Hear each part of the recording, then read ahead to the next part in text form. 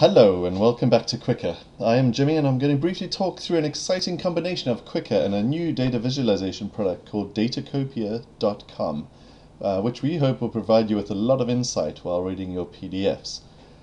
The idea behind Datacopia is to rapidly produce meaningful charts from your raw Excel or other comma-separated data.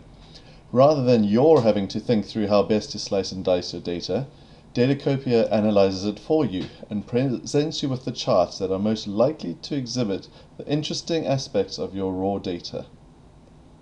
When Datacopia released their API, it was a no-brainer that boring tables of results in your PDFs should be instantly transformed into living, colorful charts. I'm going to quickly show you how to do that with Qiqqa.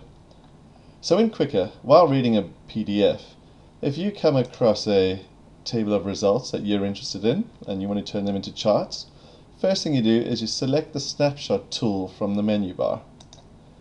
Then you draw a box around the table of results, and Qiqqa will quickly do some analysis of the PDF and attempt to tabulate the data for you.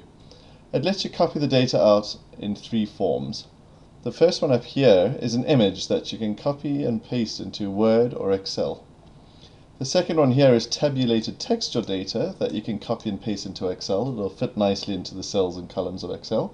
And the third one here is just the raw text that lay under that area that you selected in the PDF.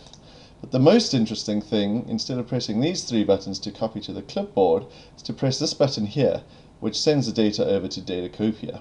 Let's try it. So have a look at that table of results over there. Without having to type any of that in, we hit that button, and up come a set of results. So we've gone from that to that. You can see Datacopia has correctly pulled out the measurement names, has pulled out the series names, and has pulled out the scores. And look at this variety of charts that it supports.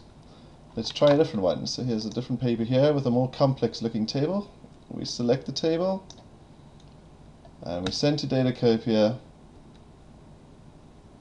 and voila, there you can see the bar graphs, pie charts. What these are, you can see that Datacopia has found this one the most meaningful because it has the most information in it, whereas as you scroll down, this one's got only one of the series in it.